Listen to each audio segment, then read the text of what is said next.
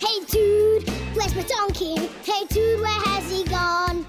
My wife is having a baby with no donkey to ride on. Ride on! I played Mr. Shepherd, who's a schools inspector, who's come with his daughter to inspect St Bernadette's. But during that period, I get kicked in the head by a donkey. Come on, wake up! I lose my memory. I forget that I've got a daughter. I forget what Christmas is. I forget my entire past life. Who are you?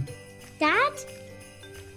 Who are you? And I forget that I've got to get married to Catherine Tate on Christmas Eve in New York. This new character and his story about the memory loss just felt like I really wanted to tell that story. This is the baby Jesus. Mr. Poppy and the children set about trying to reteach me my life, reteach me Christmas, and reteach me my love for my fiancée through the medium of flash mob.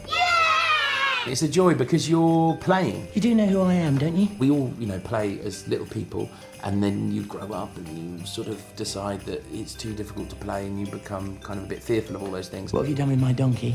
It's lovely to re-engage with that, and Debbie's films always allow you to do that because they're improvised, so you have to be in the moment. The prospect of improvising is new and challenging for me.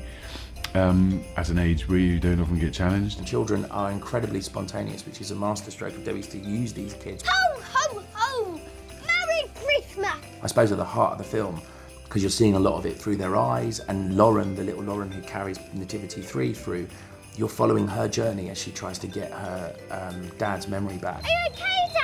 An abandoned child is an upsetting notion, and because her dad can't remember who she is, her prospects aren't looking great, and it does get quite sad. My mum! Where's she? In heaven! That seems to be a tradition of Christmas movies, or just movies, that, there's some sort of peril on offer and something gets resolved and people get happy. I'm the Gordon Shakespeare.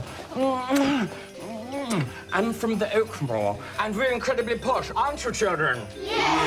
Although it is fun-filled, festive caper and all of that, it does There's have stuff an going on important underneath. message. Well, it does. It does, and I think it does play out long after the film's finished, which is always a good sign of anything when you're still thinking about it and thinking, and there is something else going on. Dude, he's gonna try.